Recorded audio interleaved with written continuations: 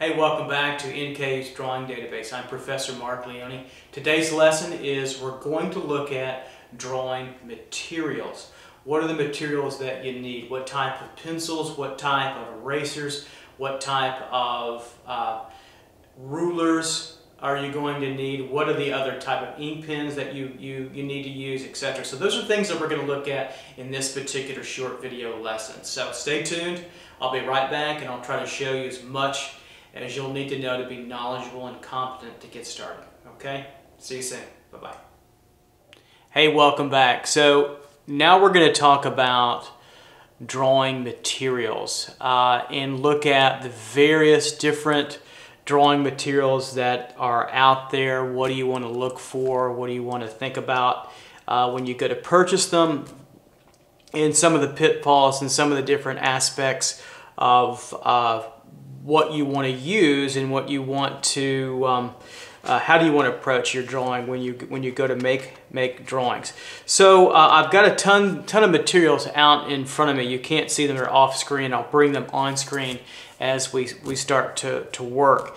And I've got some just sketch paper here that I'm going to make marks on too as well. Nothing special, just Strathmore drawing and sketch paper, white sketch paper. So that's kind of the setup that we're looking at right now. Okay, let's get started. Let me bring the graphite pencils into play here. So, you know, I've used about every graphite pencil on the market, and they really are about the same, with this one just being kind of a regular number 2 pencil. So I brought it out here, and I want to show you that. So, you know, graphite essentially is an earth mineral, and it comes unmined, and it's mined, and then it's crushed and ground up, and it's baked into these wood shafts like so. Okay,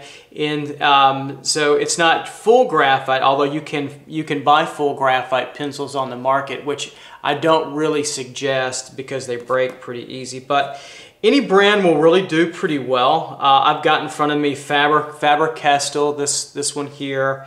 I've got Artist Loft, this one here. This one is Kimberly. And there's another Faber-Castell here. And there's also General graphite pencils as well. They're all pretty good. So graphite comes naturally occurring, but it's very, very soft. So when you make a mark with graphite, it's going to be very, very dark and very oily. So if you've never worked with graphite before, it's going to be an interesting experience. It's very, very oily material. Now, you can buy graphite in a pack, which I would. You can get them in a big range of about 12 to 15 pencils, and they come from 6H or so, excuse me, which is the hardest, to 6B, 8B even, which is the softest. And how they get that hardness and softness is that they add a little clay into the graphite when they're processing it, and the more clay they add, the harder the graphite pencil is. Like for instance, I have this graphite pencil here, and it's an HB, and it can still get, you know, pretty dark actually. You'd be surprised what it can do in terms of, you know, smudging, etc. But we can go all the way up to, this is a 4B. It's not very sharp, but you can see how dark this gets. This can get pretty dark, you know, as I make a mark. Of course, it smudges pretty well. So the difference between this HB pencil that I have here in the 4B is softer, so anything on the B side is much softer, and the higher the number, the more extreme it is on the harder, softer scale. So a 2H is harder than an HB, and a 4H is harder than 2H. Well, a 4B pencil is softer than a 2B graphite pencil, like these two brands. So the 2B here is a little bit softer, harder than the 4B. So the extremes, the higher the number you get to more of the extremes. Okay, so that's graphite. You know, graphite is an excellent drawing material for sketching, for quick sketching, for longer rendering.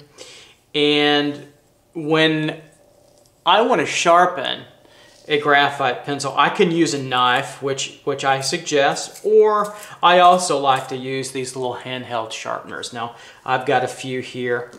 And the only thing I'll say about the handheld sharpeners, the great thing is that they're pretty inexpensive, fortunately.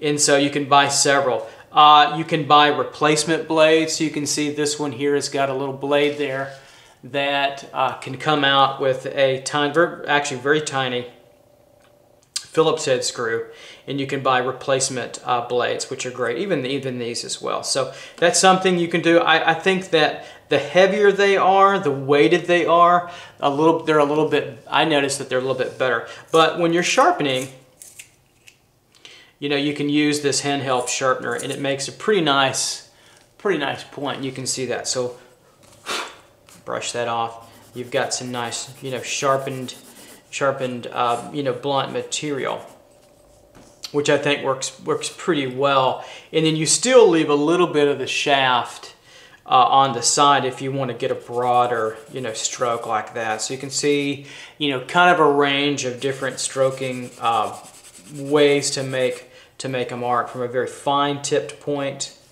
right, to a very broad, kind of a broad point like that. And again, the handheld sharpener with the graphite pencil, I think, is it's pretty standard, and it's probably best for graphite, although you can use a blade like I have here, this particular blade, and you can also sharpen. I just think that, you know, if you really want to expose a lot of the shaft with graphite, I think that's great too. And see, you have much more exposed tip. So if you're doing a really large drawing in graphite, which you may do later, I'll move those over to the side, you may find that you're going to need a more blunt instrument. Now, they make graphite, pure graphite sticks. I don't think I have any in front of me. You could do that too, or you could sharpen this. I've got about a 1/2 inch lead exposed, and you can see how I can get a lot of graphite laid down pretty quickly. So that works well too. The only thing about exposing the lead like I'm doing it is in such a long exposure, that's about what, a 1/2 inch, right? Is that they could become weak, so they break pretty easy. So if you have a heavier touch, like I always had when I was younger, they do tend to break, and that's also the case also in charcoal as well. And of course you can smudge these too as well. Now you can buy powdered graphite, which I'll show at a later time. That's kind of a little bit beyond the basics. I think I have some right here, and so yeah, I'll go ahead and show you. So powdered graphite comes in a jar. So any of you that know my work personally, though, my friends that are watching this video, or any of my former students or current students, if you've seen my large-scale work that I use with different latex paints and earth and dirt and acids on a large scale, you know I use a ton of this stuff. So the powdered graphite is the same thing that you use, or comes in your graphite pencil. Same stuff. But the difference is it is ground up and very floury, flour-like, so meaning it's like baking flour. So pure powdered graphite that's been mined and cured and processed. So you can see there, if you can see a good shot of that and get some light on that, that comes in a very powdery, flaky, you know, kind of consistency. And you can use this with a chamois or a brush, and you can see that. I've got some of that on my finger here, and you can see how shiny that is. And you can rub that into a surface, or you can use a brush. There are plenty of different applications for that, but it's very hard to get very blunt, fine, specific detail with powdered graphite. But it is a product that I think is worth utilizing it, and I certainly assign it in my certainly advanced classes, and it's something you want to be mindful of. But you can cover a large, broad surface with your hands, or with a chamois, or with a paper towel, or with a brush, anything you want. So it's quite versatile that way. But it is certainly messy and kind of metallic. I would say, you know, when you're using powdered graphite, watch your nostrils. Because it does get airborne. It can get in your nostrils, and if you're allergic, that might be something to I think be careful of as well. So I guess lastly with graphite, we know a little bit about the history. I'll say this, I brought this just simple number 2 pencil out here with me, and they're good drawing utensils too. They're about a 2B to an HB in terms of what comes off the market when they call it just a number 2 pencil. But what I like to utilize is the tip. And we'll talk about erasers in a moment. So this can be a very expressive tool as well. So just keep that in mind. If you have a whole handy number 2 pencil around, or if you don't have, like say if you're on the road and you're sketching and you don't have graphite pencils, but somebody has a number 2 pencil, hey, you can sharpen it up and use it to draw with, or you can use the eraser, and it's pretty nice. So it's about an HB, maybe a 2B in terms of its hardness, and also its softness as well. Okay, so I want to move on now. Let's move on to charcoal and talk a little bit about charcoal and some of its properties here. So charcoal is different than graphite in that it is carbon, well, they're both carbon based, so that's that, but charcoal is generally a type of burned wood, and it's kind of a doweled wood that they burn.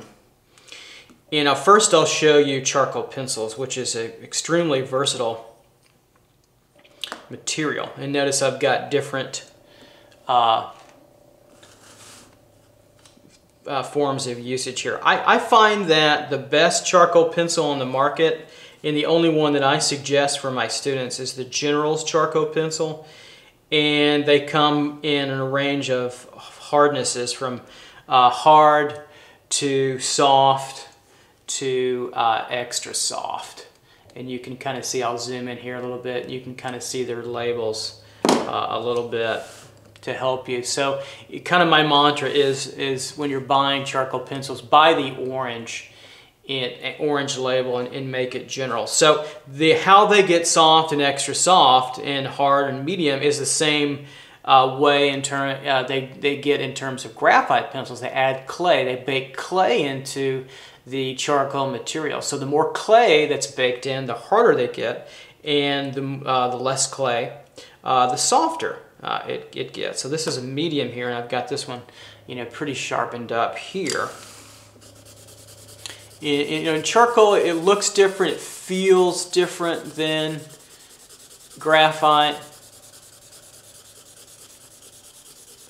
You know, it's very smudgeable, just like graphite is. So most dry medium drawing, you know, is very smudgeable. I've just got a paper towel here, kind of smudging it. And you can manipulate around that with your fingers, with your hands, or with a brush, or with the paper towel. you know, whatever you have, works pretty nicely. So they do come in a wood shaft. I think one warning with charcoal pencils is you buy hard, medium soft, extra soft, and you can get them in a packet, or you can buy them individually, is that they can break if you're not careful, if you drop them, or sometimes in shipping, when these are shipped, they break in the shaft and you don't know until you start to sharpen, and it continually breaks. So don't be surprised if that happens to you. Don't fret when you're learning to sharpen your utensils, and I'll give a lecture on that soon. It's kind of a little learned craft, unfortunately, is that they can break inside. So these have been around, what, since 1889, quite a bit. So General's charcoal pencil. Again, the medium is kind of a nice intermediate range. You can get pretty dark. You can get pretty dark all over with any kind of charcoal, quite frankly.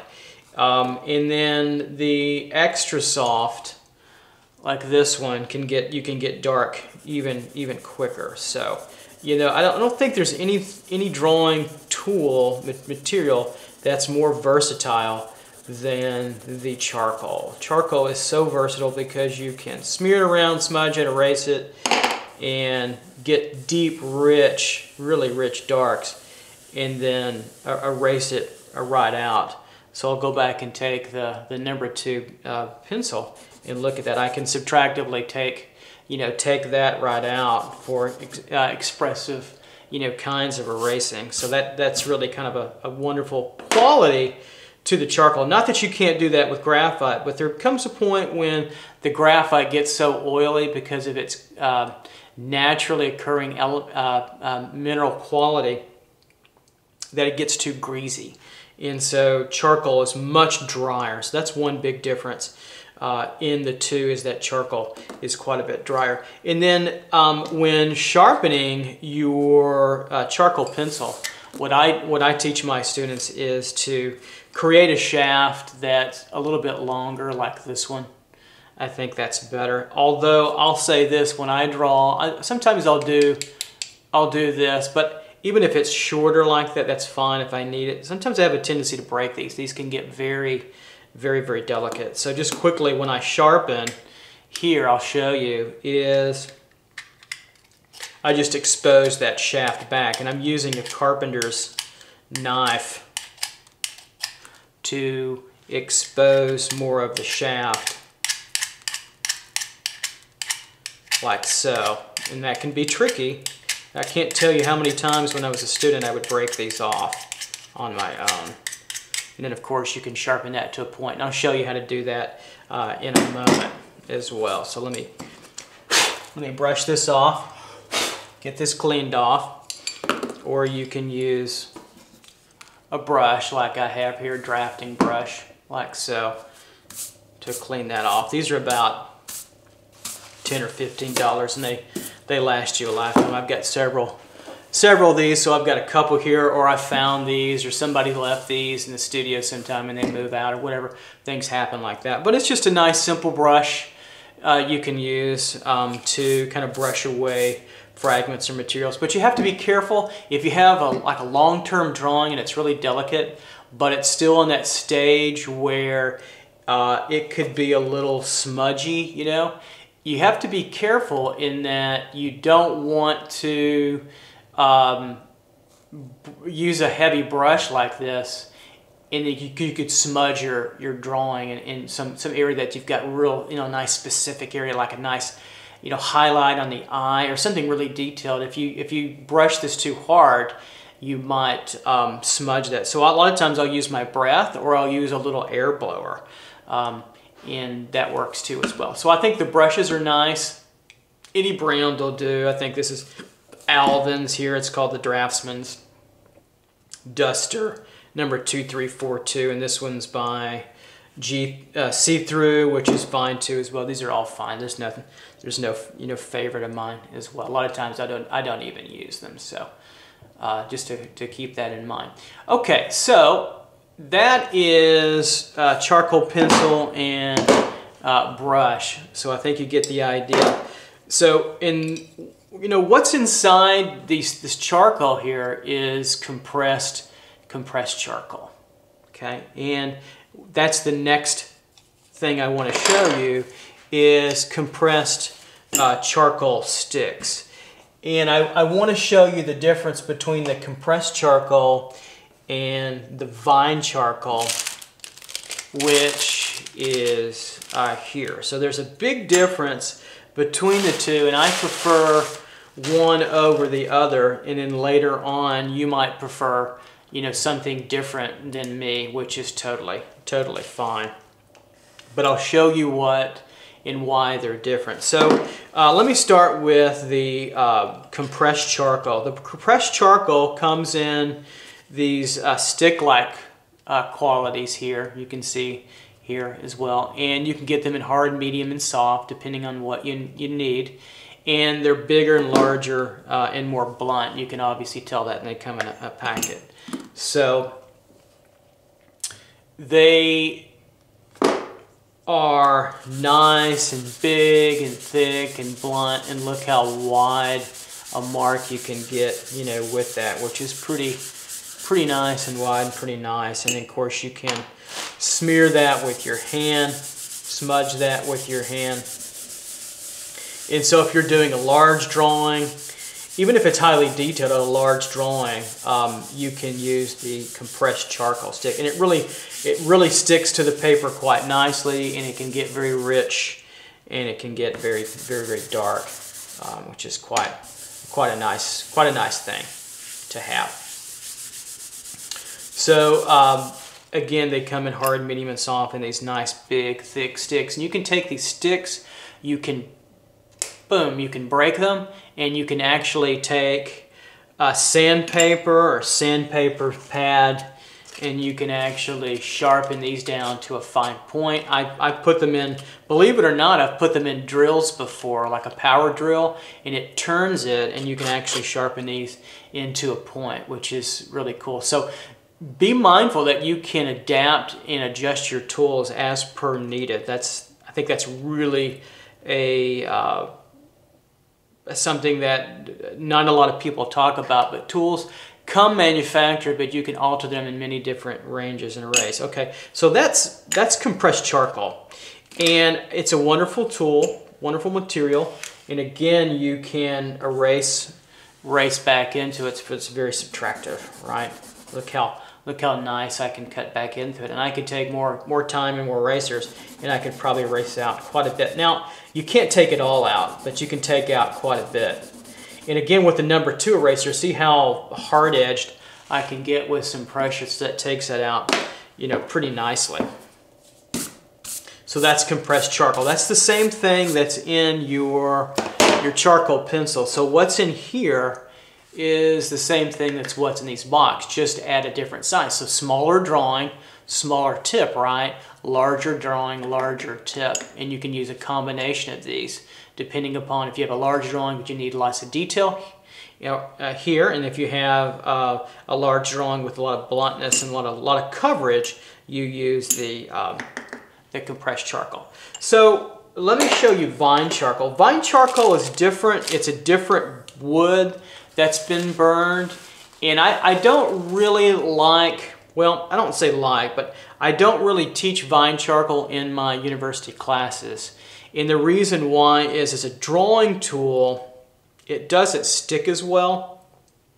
I think it's great for sketching on canvas when you want to paint, because it has a wispy quality that disappears. So it looks very different, and it doesn't get as dark, and it can disappear pretty quickly. So that's about as dark as I can get it right in here, and it tends to disappear. So it's very fragile. It breaks really quickly, but it's a great tool to sketch on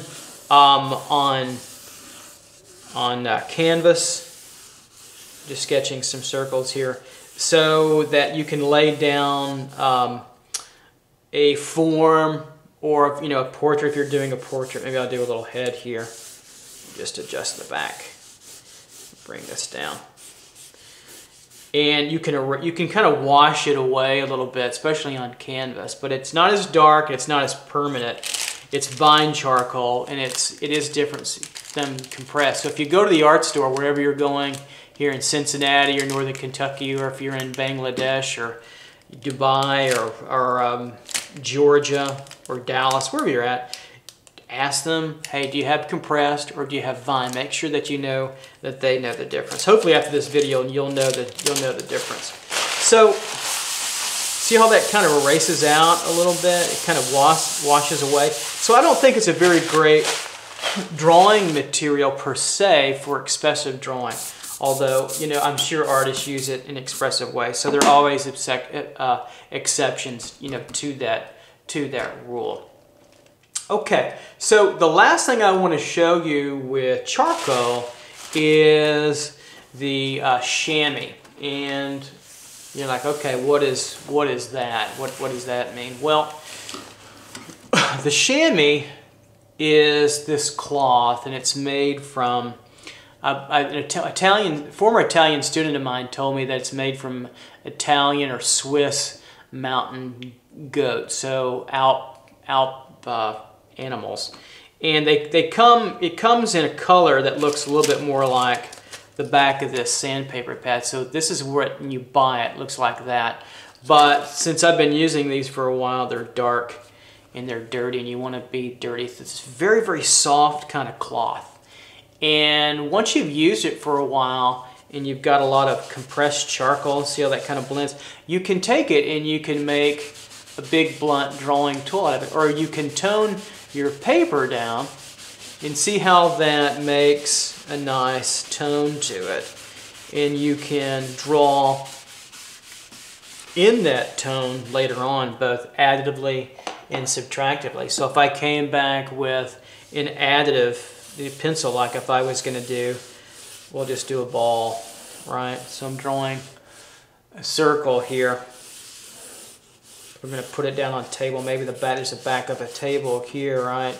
And let's say the light's going to come in this direction, so the form shadow would fall here, and then the cast shadow would fall there.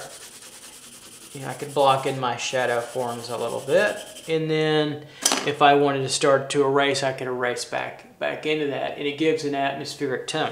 And what's great about the chamois, it makes charcoal drawing malleable. It's like a wet piece of clay. And so I could come across and say, hey, I don't like that. I can take that off, right? And then I can restart again. So like, I don't want to draw a sphere. I want to draw a head and profile. So I'll say, okay, well, here's the ovoid shape for the head. Here's the front profile, the chin, and then we'll bring down the jawline, etc. And now we have, now we have a head. All right, there we go. And if you didn't like that, you could change the whole process and start all over again. See that? It's wonderful that way. And then it can be erased into, it can be drawn subtractively. If I wanted to I changed my mind, and I wanted to draw a sphere again, then I can sketch back into that material, and voila, I have another material. So I can go back and erase and change that. So it's kind of like an Etch-a-Sketch. If those of you that are a little older know what I'm talking about, if you're younger, look up Etch-a-Sketch. It's kind of you can draw and change and erase, and it's like it's magic. Okay, so that's charcoal in that sense. Just remember that's both charcoal and graphite are carbon-based. Graphite is a more mineral, earth mineral, and it's dug out in mine. And then charcoal is a material that is burned wood that's been processed into a nice drawing material. So really wonderful kind of quality to it there. All right. Okay, so that's charcoal.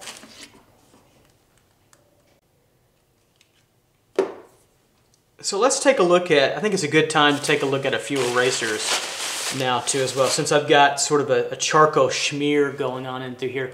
So let's take a look at erasers. Remember this about erasers. Erasers are expressive drawing tools as well. They are a rich source of drawing. They're not only to take away, but they're to add vibrancy and creativity and rhythm and beauty to your drawing as well. So keep that in mind. It's not just to take out to make a mistake, but to actually give your drawing a beauty as well, especially if you're drawing subtractively. So I've got the number 2 pencil. You can see it's starting to get worn down a little bit, but I'll just start to show you that a little bit. We'll zoom in here a little further, and the number 2 takes it right off. You can see that. So it's a very hard-edged, you know, kind of erasing tool. You got that, okay? So let me take my chamois and I'll build another layer so we can take that off. The next erasers I want to show you is the Staedtler white eraser, which is kind of like the number 2, but a little cleaner. So I kept this one in the packet. This is a fresh new one. It comes white, and then when you start to use it, look what happens. So that's not a bad thing. It gets used, which is great. So it comes. Let me open this up. It comes fresh and clean and pristine, but it won't stay that way for too long. And you can buy, you know, a bunch of these. None of these materials are really expensive. I'm showing you today. They're pretty cheap. So look how fresh and new and clean that is, and it's got these nice, you know, straight edges that they make, and it's just a rubber material. And then I've used it for a while, but it becomes blunt. But look how nice and carved you can get, you know, into that material. So if you're looking to erase with a real strong hard edge in mind, you know, the white eraser is a great tool with these, especially with these harder edges. And you can take even larger swaths off like that. And so it can be a broad tool to take quite a bit of material off, but it is kind of hard edge, so it does leave these kind of hard edges. And it does get worn out over time relatively quickly, I would say. And so, you know, it gets to this blunt kind of level, which is still fine. It takes it off. But if it starts to get blunt and rounded like this, what I like to show my students is, again, here's where you take charge of your material. And I've seen artists serrate these and get into these serrated edges that are really cool. But you can take this eraser where it's been blunted and rounded. You can see where it's been rounded off, and you can start to cut it and cut it somewhere else. Don't cut it on your drawing surface. That would be silly, but for the sake of time. And see, I can bring back a nice hard edge, just like so. And it recreates a nice hard edge. However, don't throw away this unless you're just super rich. These little drawing tools are great when you want to get into something really detailed. You need to hold your hand in a different way, and so you can just kind of hold on to that little tip and get some nice little erasing tips as well. So I've got a whole jar of these somewhere around my studio. I think someday I'll take a shot of the studio at my office here at the university where I'm making these videos, and you can kind of see what's going on in the broader picture. But so this is the white Staedtler eraser. So I think these are great. Get a bunch of these. They're not too expensive, and it's for hard-edged, you know, subtractive drawing, which is the practice of erasing, obviously. And it's a great tool to have. So that's that. Then the next one is the sort of opposite effect from that, which is the kneaded eraser. And where is that? There it is. Okay, I was looking around. And so I don't have any open new ones, but I've got, this is actually perfect. I've got this one to show you. So the kneaded eraser is a little bit gummier and gooier, but it still holds together firm. So if you're brand new to drawing, you haven't seen this, these are a lot of fun. And there's a big difference between the two products. So let me put this back down. So I'll keep this one out. We can compare the two. Is obviously it comes in a little square packet, and it's about this color when you buy it, but it won't stay that way long. It'll get dirty. But you can actually sort of self-clean it when you rip it apart like this. And then you can make cute little sculptures out of it, gummy bears or whatever. Just don't eat it, don't chew it. It's not chewing gum. Okay, so Don't do that. And then you can kind of see how it starts to self-clean a little bit. Okay, here's the big difference. So I'll show you the hard-edged erasing you can get by the white Staedtler. But with the kneaded, like for instance, let's say well, let me just show you first, it's a very soft, subtle erasing. So I'm not putting down a whole lot of pressure, but you can see where it's, I can take it off very slowly and it kind of glows. So I can get a very soft edge. So the difference between the two is a soft edge kind of erasing, a gradual kind of erasing, or a more hard edge. Which do you need? And you can see where it's picked it up, it's dirty. So now I can rip this apart again, it sort of self-cleans. I don't know where the graphite goes or the charcoal goes, and you can use this for either charcoal or graphite or other processes that I'll show you. So these aren't exclusive just to charcoal. But then I can continue to go and go and go and erase and take off and get quite a bit of it off. You can't get all the way off. This paper has got ridges to it, like peaks and valleys, right? And so it's going to get in those. You can't take it all off, but you can get quite a bit. So it gives you that softer edged erasing quality. So with the two of these together, you can do a lot of different type of erasing and erasing marks. So let's say I'll take a little bit of my compressed charcoal here, and I'll rub this back so we can kind of make that a little bit darker, like so. So let's say if I was going to I'll do a little quick demo. Like if I'm drawing a sphere on a table, right? So there's the sphere. You can see part of that, and then you see it on the table here.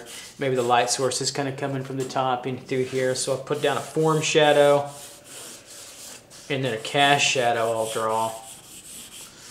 Maybe just a little extra tone for effect. And then I can take my kneaded eraser and I can start to gently erase out where the light's going to be. Maybe the highlight would start here, so I may just start to gently take out, a little bit of that. And you can kind of press it down like a stamp and see how this just starts to shape and mold. I'm not going to go into any kind of detail. We'll just keep it crude, but you can see where that starts to take out the light of what I'm drawing, right? I push down a little pressure, and you can see I can start to make a little highlight coming in a little bit further like that. And then if I put a little coarse shadow in through here, we can see this sphere start to jump.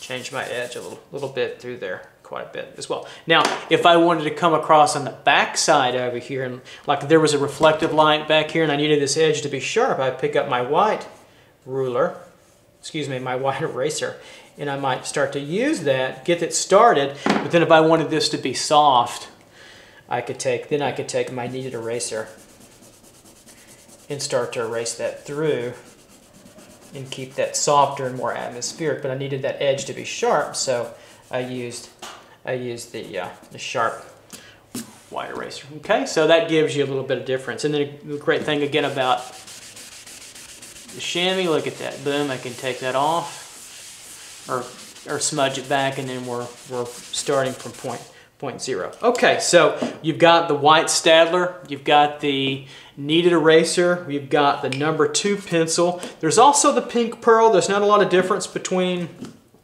if you can see that, it says pink pearl there. There's not too much difference between these two. There's just more of it here than it is here. These act a lot the same. And I think that's fine, whichever you're comfortable with. You can cut into this as well, but it's kind of a hard-edged eraser. So I use the kneaded eraser quite a bit, but I will use these hard-edged erasers as per needed.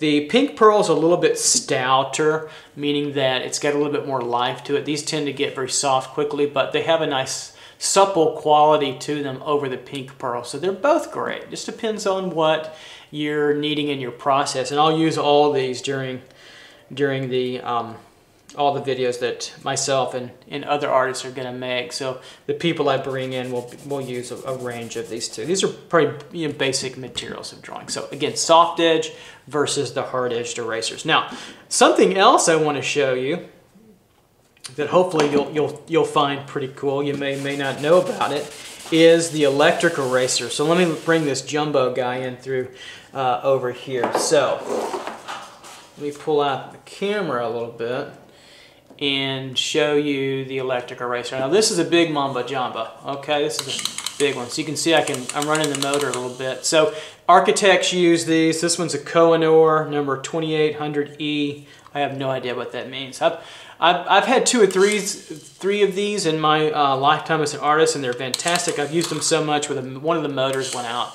But anyway, you push this button and it turns this cartridge shaft in here, and it revolves it.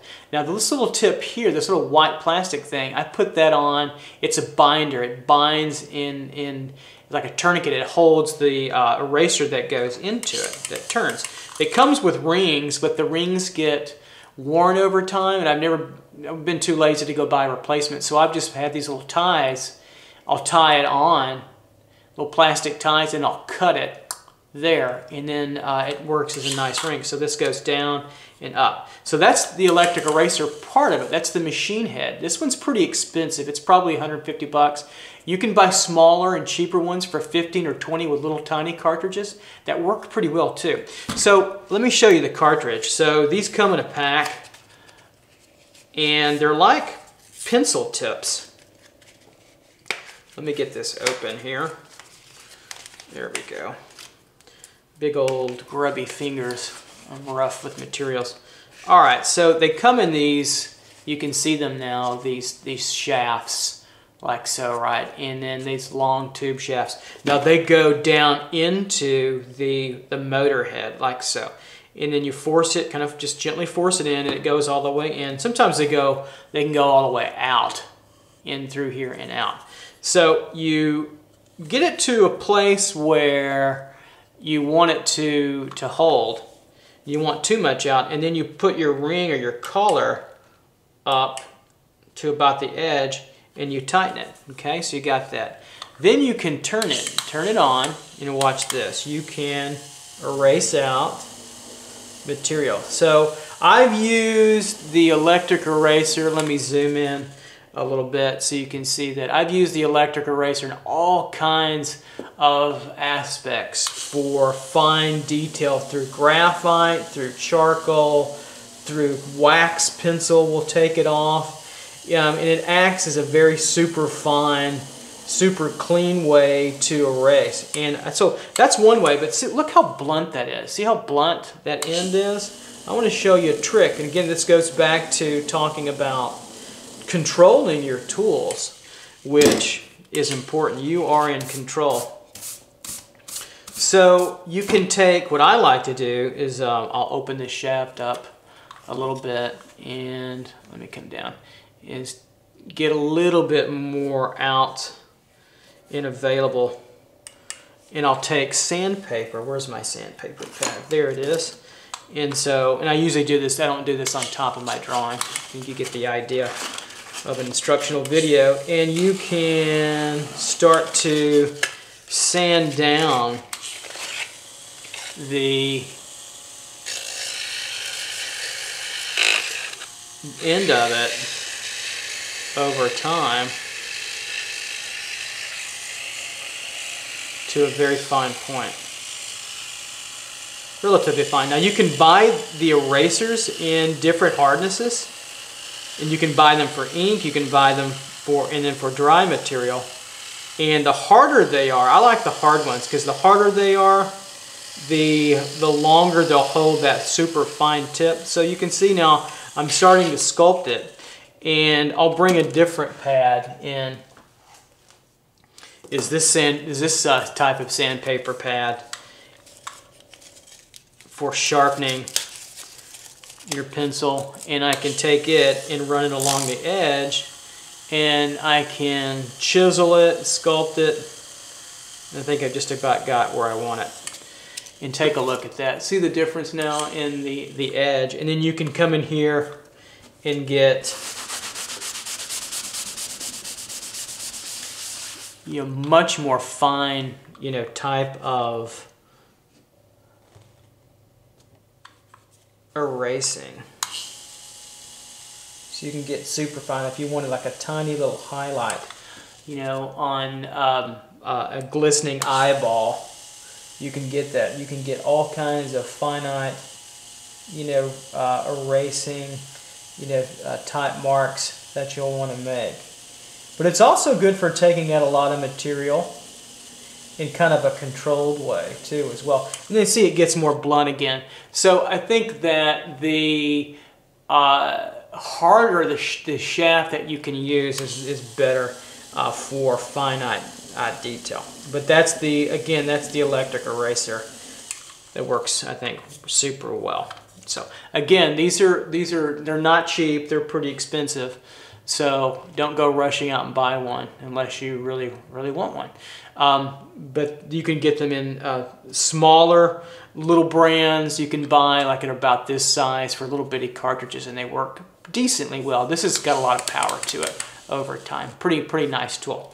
Okay, so I think that is all of the the charcoal and all of the erasing materials I want. I've got one more over here, and this is kind of a hard eraser too. It's called the E-Pure, the mapped, or Maped, M-A-P-E-D, I guess, Maped or mapped, and it's kind of a hard tool. There's a lot of different other brands out there, but I think you get the idea. You want a range that will give you hard edge versus soft edge. I think that's really what you want, and I think the brands that I've shown you will get you that pretty concisely and actually pretty quickly. Okay, so that's charcoal and graphite and your erasing tools. Okay, so let's take a look at now sharpeners and sandpaper. So I've shown you some sandpaper, you know, already, and this is just from your local hardware store, Lowe's, Home Depot, or your local little mom and pop shop. So that's great, and you can get it in different grits. This is I think 60, which may be a little rough. It depends on what you want to sharpen for. So the lower numbers with sandpaper pad, the stronger, coarser the grit. In the higher number, like 220 to 120, it's finer grit. You can get a finer point. So you can go buy sheets of sandpaper, or you can buy these, what I call these sort of doctor little throat checkers, I suppose. But anyway, these come in these little sharpening packs, and they come with this little paper, and you flip it up, and it's got these wonderful sandpaper pads in this little pack. And so you take your pencil and you rub it, and I'll show you that in a second. And then when one gets used, you just flip it over, and you can use it and can continue to use until it gets all the way through, and then I guess you toss it out. So these are inexpensive. They both are inexpensive. Sometimes the sheets are better, but either one is fine. It's up to you. It's personal preference. Sharpening tools, I'll say this, is that I really prefer the carpenter knife, which I have here, and a knife pack, which I have here as well. So the knives, the pack comes in there, and then there's also the X-Acto knife as well here. I don't think the X-Acto knife is easy to control when you sharpen. I think these are better for cutting out tools for design applications. Nothing wrong with the X-Acto knife if you have it. It's better than using, or having nothing, or using your teeth, right, to try to carve out a pencil. So don't use that. But I do like the knife blades, and then this knife pack, these Stanley blades come here, and then you can open one. Maybe I can. Sometimes they come in, sometimes they don't. Yeah, there we go. Okay, and so these come in individual blades like so. And these happen to be called Fat Max. Sorry, Max, if you're out there watching. I'm not trying to call you fat. Trust me, I'm not. But they come in these knife blades, and they have two ends to them. And so they have the long blade there, and you put them into the carpenter knife. You open this up I'm not going to go through that. And you put them in, and it retracts and it extends, and you can sharpen your pencil. And so when these get dull, kind of like this one is, you can sharpen. And so I do prefer the carpenter knife quite a bit over the X-Acto knife. So that's what I use to sharpen tools. Is I'll cut, and I'm going to do a video later on how to sharpen, so I won't go through that, but I'll cut with these, shave back, certainly with the carpenter knife, and then use these tools to, the sandpaper pads, to get a very fine point to the pencil. That's what you use those for. But I'll get into that at a little bit later time. Okay, so that's sharpening and sanding down your tools.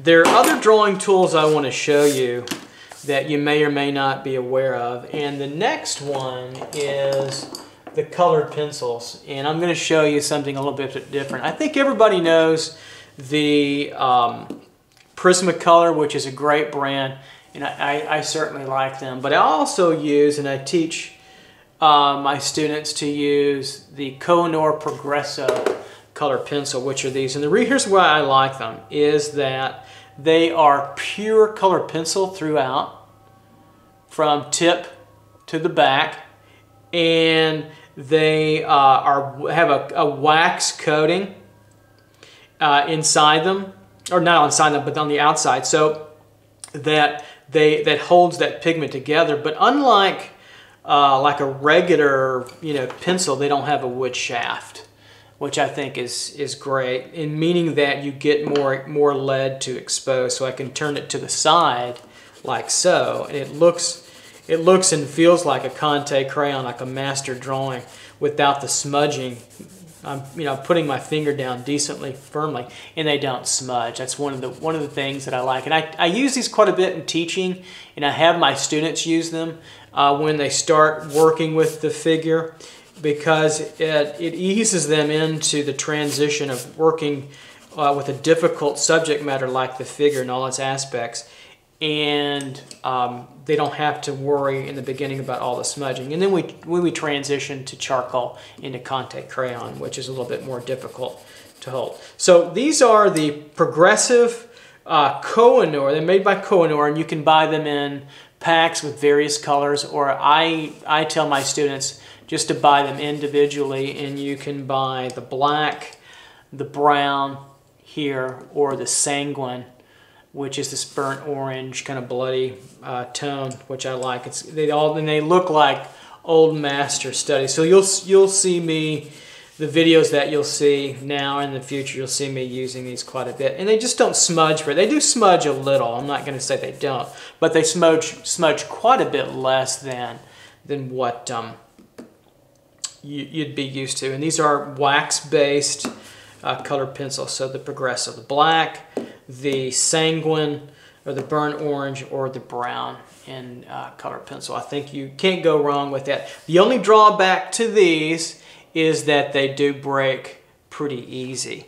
So if you drop them, and I guess that segues into the next thing I like. If you drop them, don't throw them away. Like if you get a little tiny shaft in here, I don't want to drop and break it. But buy yourself a couple of pencil extenders. So let me show you what those are. These are, here's a couple of different qualities. These are used to extend the life of your pencil, meaning that when you work so hard, right, you're working hard, and your pencil's down to a 1/2-inch nub, you can put it in this, or even longer than that. So I like this brand. It's another Koh-i-Noor brand. You just take the top of the shaft and kind of move it down and put this inside of it, and then lock it up. Actually, I'm going to break one just to show you what you can do. So let's break it here. And then these pencils, that's the only drawback, is they are fragile. So, some students might take this and say, okay, it's done, I'm going to throw it away. Don't do that. Don't do that. It's buy yourself a pencil extender, put it in, right, and then lock it in, and then look at that. I can now hang on to it and utilize it in ways that are wonderful. And you can also go and sharpen them as well. And I like to sharpen these mostly with the handheld tool, like I do the graphite. And I can just put it in there, sharpen away, and then come back and have a nice sharp tool. And so these get to a very fine point as well. So they are waxy, meaning that the point will get blunt pretty quick because they're soft as well. So these are the Kohinoor Progresso with the pencil extender, and there's other different pencil extenders. These kind of twist and turn. I forget what brand these are, and they go in like so. Sometimes they're a little hard to get in the beginning. You kind of have to force them for a while, but there you go. You got it. You see that, and then you can start to take on and keep on at it even when you break your pencil, because you're going to drop these. And you're going to break them because they're so fragile. Even the acrylic coating on the side of it holds it together, and you want to shave that off when you're sharpening, but they're so fragile. So dropping them is going to happen and you're going to break. So don't throw them away. Just buy yourself Derwent or Kohinoor pencil extender and you'll be good to go. Now there are other color pencils on the market. We could get into that later, but these are the three you're going to this type of brand, the Progresso, you'll see me use a lot in demos with the figure, and I'll have you use that. I just think that you can, again, you can turn them to the side. Hopefully I can show you that, and you can see how much broader of a stroke you can get. You can't do that as well with the wood tubing behind it. It's just harder to do that. Okay?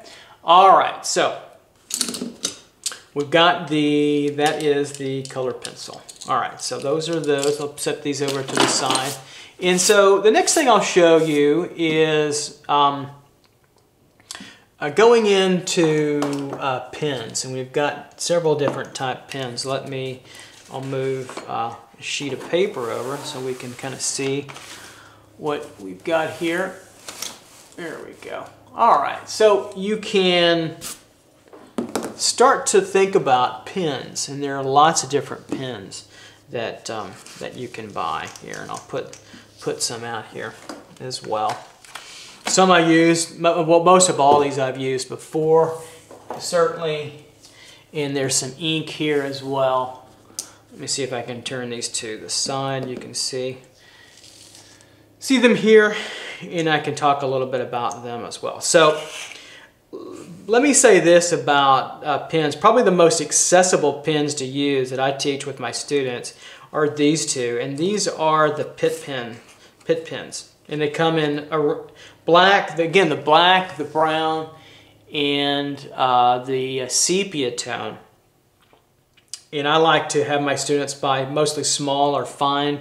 You can buy them in a brush tip, and they're really wonderful. You know, pens so they don't smudge. There's ink inside. They come in a cartridge, and they have a nice fine nib to them, and you can do all kinds of, you know, cool things with drawing. Do like a little head study in through here. You get the idea. And they again, the black or the brown or the sepia tone, I think is what I like to have my students use. And you'll see me utilize these all the time. If you've seen some of my sketchbooks I've made before, you've seen those as well. So that's the Pitt pen made by Faber-Castell, P-I-T-T, Pitt. These are great to have. But what I use a lot of times is these, the fountain pen. Now these can get very pricey, but I don't use a pricier one. This is also made by Faber-Castell, and it's about $25, $30, but it's a fountain tip that you can screw and unscrew, and inside comes with a cartridge. In the cartridge, I'll close this up. The cartridge comes, you can buy these in the J. Herbin brand, which I prefer. And I like the light of tea, or basically just the kind of a brownish tone. And they come in several of these cartridges, like so, with a full ink. And you can see this is the end where the ink will dispense. And you take this cartridge, I'm going to put this one back. These are about $6 a packet.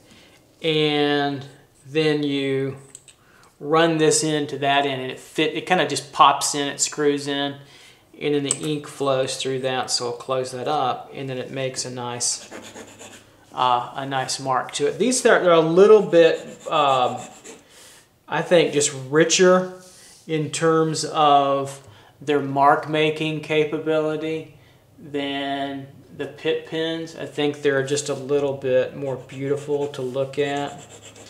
The difference is in the ink though, the ink of the J. Herbin brand is water soluble, so it will run. Sometimes it will smear a little bit, like if I put some down, let's say over here, and I can see how that smears a little bit quickly, and then water could take that up a little bit. I still prefer it, I just don't use washes with it. With the Pitt pens, they dry pretty quickly, look at that. And so if I'm using washes, I will probably use a Pitt pen.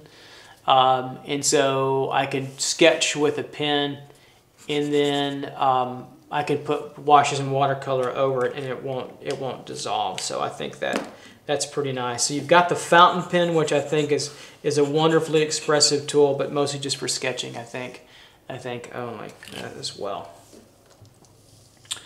All right, and so you can buy different inks, India inks as well, with a pen and nib, which I don't have any right on me. I don't really use them that often, so I don't teach them that often. They're a little bit harder to control for beginning, intermediate students. But India ink and a fountain pen nib dipped in that, a Croco pen, you can get all kinds of sketching. I'll probably use that in demos later on. I can get into that a little bit later. There's also the ballpoint pen. Don't underestimate its value.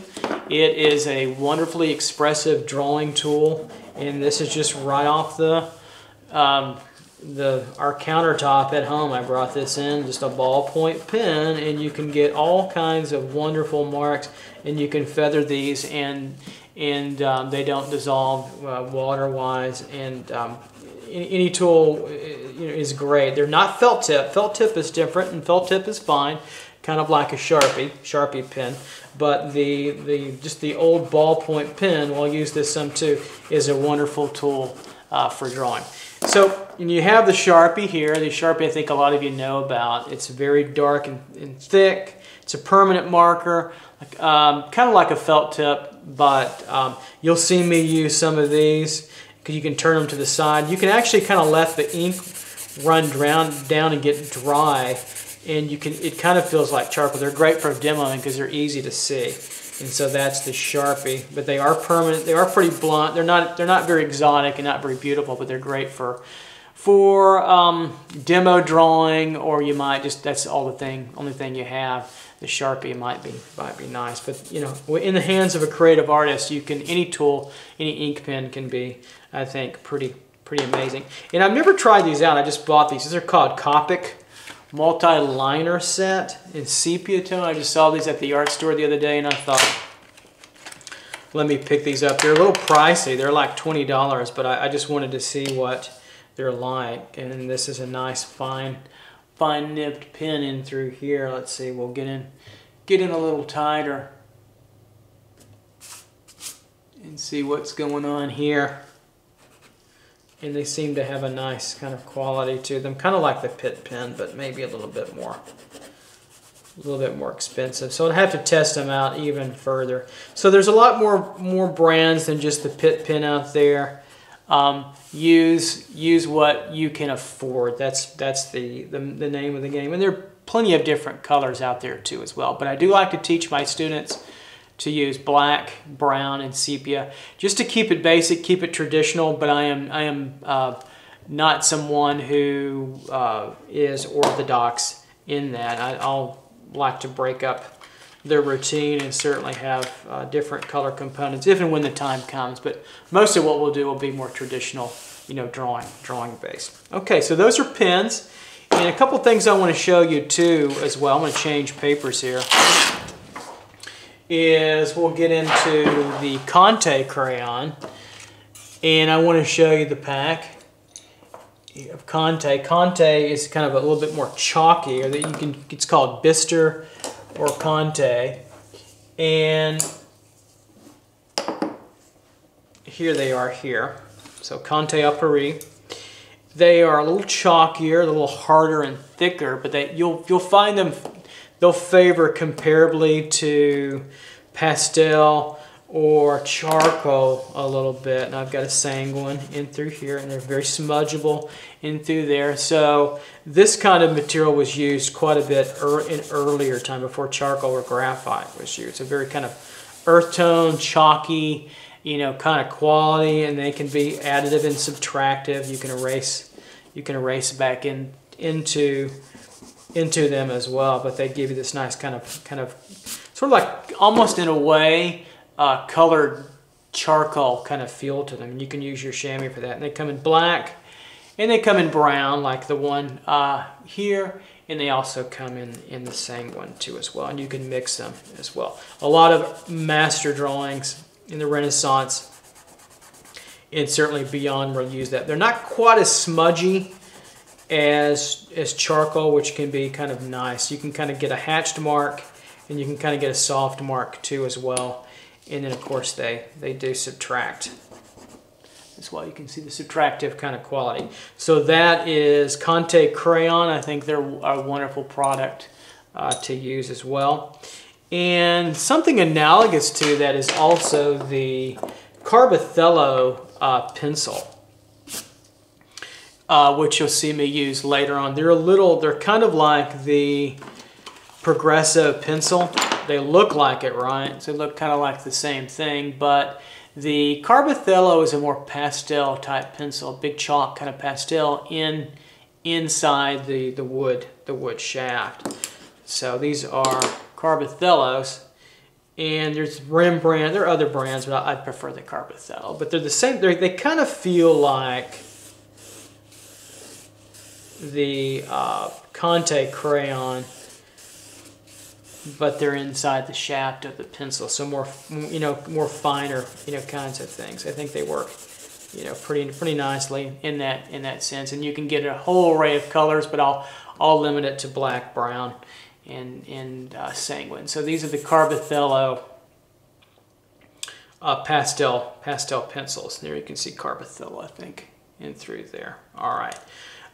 There are a couple of things to use. You've noticed I've been smearing around with my hand and also the chamois, but you can use other tools as well, as the tortillon, which is this little guy here, or the stump. And essentially what they are, they're not smokable. You can't smoke these, by the way. They're not doobies. They are smudge tools. So if I want to take and smudge, and they give a little bit different mark. I don't use these often in my practice, but some artists do. And they're all cardboard paper. And so let's take this little sketch I did of this, sphere here, and you can take this in and see how I can smudge that down with the stump of the tortillon. I think the stump is called the stump because it's a full shaft of paper, and it doesn't, the tortillon you can actually unfurl and unroll, which I don't prefer to do to any of them. And so I actually take the stump, and when it gets really dirty, like you can tell it's like dirty on that end, I actually take my sandpaper pad, and you can actually, again, taking control of your tools will really help. So these are great smudging tools, the tortillon and the stump. And you can see where I've cleaned that up some in through there, and that gives you a nice clean fresh mark. Because you could actually dip into that and say, if I put down a tone, I'll put down a tone over here, and you want to use this end to draw with, you could actually dip into that, right, and then come over here and draw with it in some very light way. Artists will use that. They'll dip into that if they want a very light line, like they're going to draw maybe over this in ink or whatever. So you can do that. It's very, very subtle. You can see that's real subtle, actually. But you can see where I could sketch with that if I wanted to as well. All right, so that's the tortillons and the stump. And of course, you can see I bought some extreme sizes, from the very large to the very small, or smaller. You can even get smaller than that. And then the stump again, they can be sharpened and manipulated. You could put these into a power drill and you can sharpen these up, and look how pointed. That actually hurts. That's actually a pretty pointed little tip right there as well. So keep that in mind.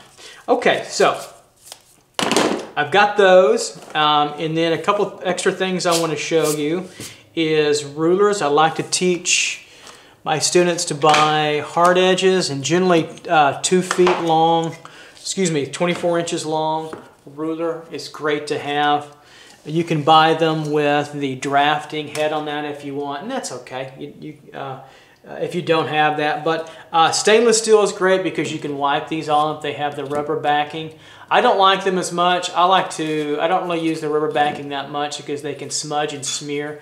I use the other backing, stainless steel, on the paper until I need to measure, obviously, and then I use that. So this one's only 15 inches, but you can get one that's 24, or get them to your needs. That's important.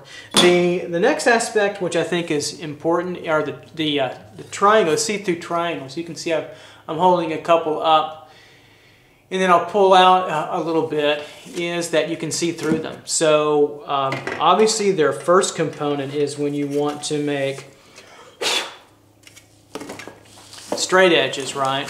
When you want to make a hard edge. That's obviously everybody gets that. So they make a nice clean, crystal clear edge. So they're great for linear perspective, or you want to draw and you can see. But what I like over the rulers is that I can see through them. You can't see through the metal unless you're Superwoman or man or whatever. I can't see through them, but here I can see through this. I can see through when I'm drawing a line where I want to make a line. I can totally see through that, so I'm good to go. However, what I like about this is that I use them as a masking tool. So if I'm doing, let's say I'm doing a long rendering of some beautiful drawing, whatever, and I'm not working over here, but I need to work over here. So I can put this down, it doesn't smudge, you put my hand on top of it, kind of like a maul stick, right? And then sketch over here, pick it up and move it. And the great thing is I can see through it. So if I need to take this off and relate back to my drawing, I can pick it up and I can see through, and I don't have to like if I'm using a rag, I can't see, if I'm holding this down and drawing, I can't see through that. So the triangle, I can see through. I'd say get yourself a couple of these. These are great tools to have in your repertoire, and they'll make a difference, I think, in your drawing practice. Any brand will do. You don't have to get them too big, and you can buy them from very small to quite large. This is probably about a medium size. Okay, so a couple of other things in terms of tape. The great tape to use is artist grade masking tape. Excuse me, there is just this white tape, this manila tape or artist white tape. There we go, which is pretty standard. You just tear it off and tape it down. And when I tape a drawing, I just tape the corners, and I'll tell you how to set up a drawing at a later time in our basics section. But also, I think what's great is these drafting dots too as well. These are little dots that you peel off, and you can just place them down at each corner of your drawing. They hold pretty nicely. They're a little bit more expensive, obviously, but they're great. I think they're great to have as a taping drawing tool. So that's that. That's tape. Don't use duct tape, please. Don't use heavy box tape. That's going to be rough. And then the drawing shield is a great thing. You may not know about it. It's a little tin metal shield, and it's great for finite template erasing. So if you've got something that is like you're making a drawing and you need to erase out little areas subtractively or whatnot, these are great. And they're really thin. You can see how paper thin they are, and they're metal. And they're nice to have for little masking areas they're mostly used by architects, but artists use these as well. And so the little drafting, masking, are called the erasing shield. There you go. These are pretty nice. They're by Alvin. And then lastly, when I'm doing really technical drawings, perspective drawings, the technical pen is great to have. It's a kind of sort of looks like a ballpoint pen, but it's not. It's got a shaft here, and you open it up, and you can see where this grabs and opens like that. And you put your little your graphite tip in there, and it grabs it for you. And you can get down to a very fine point. So it grabs it like so. You can see it coming out like a snake. Grabs your graphite tip, and then these sharpeners come in this little jar, and you put them down, and then you run it through, and you sharpen it. I think my lead is so short. Maybe I can hopefully I can show you. I think it's sharpening a little bit, but these can get down to super tight point. I don't think I budgeted my time. I don't think I have any leads to show you, but you get the idea. But these can get super tight, and they're great for very fine points. And you can buy cartridges of the graphite shafts in a range of 6H, very hard, to 6B, very small. So this comes out, and all the graphite is collected in there. So, but you can only use them for technical pencils. They don't work with the normal wood shaft. Like you can't stick the wood in sharpen. It doesn't work that way. It's got to be the technical pen. Okay. All right. So I think that covers the full basics. I think of just about everything out there you can almost think of. There's still powdered charcoal. Yeah, I've got some over here on my shelf.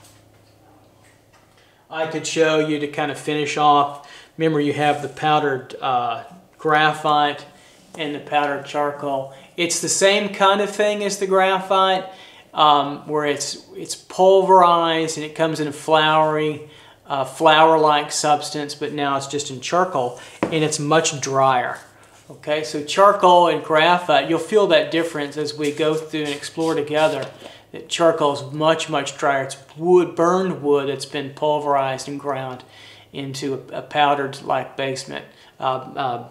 consistency base, and again the graphite is much more oily, very greasy and very oily. They're very different drawing experiences. Okay, all right, I think that covers it. So if you have any questions, have any concerns, email me.